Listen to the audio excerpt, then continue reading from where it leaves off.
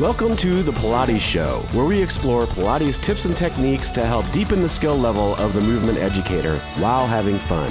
Hi, this is Jen Gianni, and today we're going to be talking about the mechanics of the collarbone, specifically. This whole upper area of our rib cage, the manubrium, rib 1, rib 2, our clavicles, and our T1, T2 vertebrae work together. So just when we inhale, we have a little lift of the manubrium, a roll of our first and second rib, especially our second rib, and a little roll of our clavicles, which is called posterior rotation. And this also happens to a greater extent when we turn our head and when we bring our arms up and over our head.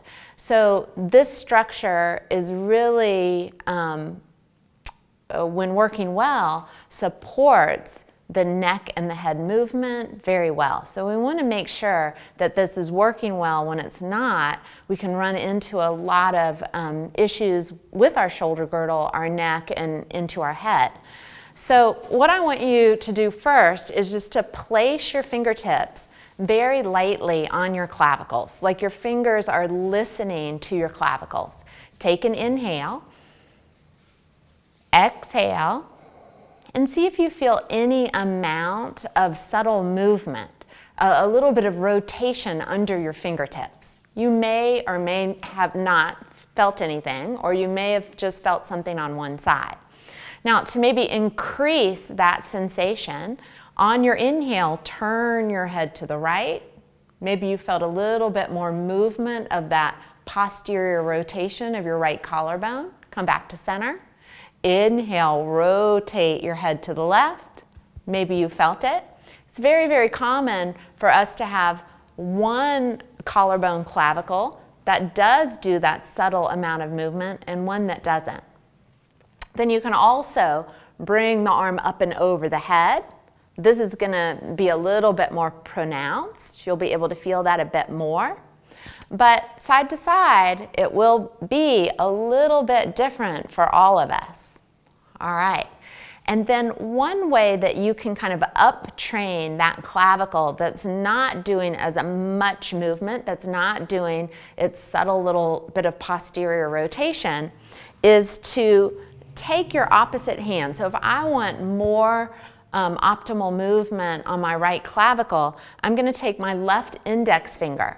I'm going to put that finger underneath the clavicle. So it's kind of a bumping up or lifting that right clavicle from underneath. So I'm going to take a deep inhale. Keep the clavicle lifted. Keep it lifted on the exhale. And then I'm keeping it lifted. Inhale, turn my head. And then keep it lifted as I exhale and bring my head back to center. Keep it lifted as I inhale and lift my arm. Exhale, keep it lifted as I drop my arm down. And then you don't have to do all of those sequences, right? You could pick and choose. But then after you do a few of those, again, you can lightly listen to your collarbone. Inhale. Exhale, and maybe you felt a little bit more subtle movement. And then again, you can go through the head turn on the inhale. You can go through the arm lifting on the inhale. And then you want your listening fingers to feel a little bit more of that subtle movement in your collarbone. And that's going to equate to much better upper back, neck, and head movement. That's it for today. If you have a different take on today's subject, or if there's anything you'd like to see covered in an upcoming episode, we'd love to hear from you. Comment below on Facebook, Twitter, or in the forum at fusionpilatesedu.com. See you next time, and never stop learning.